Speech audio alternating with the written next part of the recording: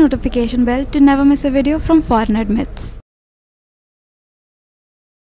Okay, so was there something in mind while you were applying for the courses, like which country should I go or which university should I choose? So was there a sort of, something that you've kept in mind before you have actually chosen the particular university or the country? Yeah.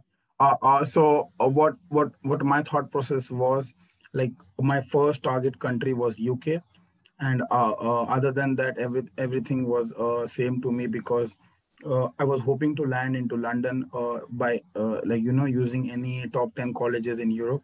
So that's why I thought ESSEC would be a good. So I didn't really focus on country specific other than UK.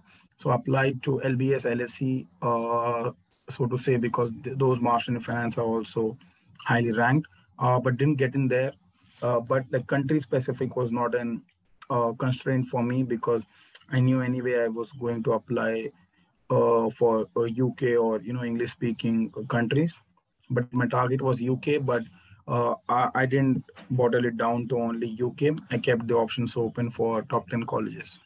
One more thing that you would like to advise your juniors, the people who are preparing to get admission into an university. So something that you have really faced it difficult, and now you want to advise to your juniors. So one advice you would like to give.